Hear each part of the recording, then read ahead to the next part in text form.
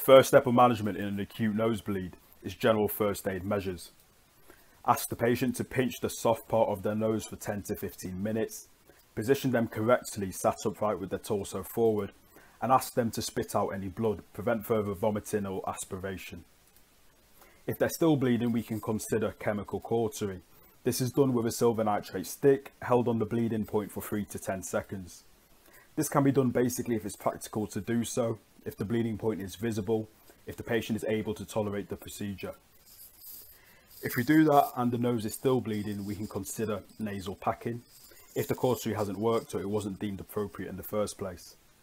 We can do it anteriorly or posteriorly, depending on where we think the bleeding point is. But if we do that and the patient is still bleeding, it's time to get help. If the patient is not in hospital, it's time to admit them to hospital. And if we're talking about an inpatient, it's time to refer to ENT if not already done so, where there's further management options that they can take to stop the bleeding.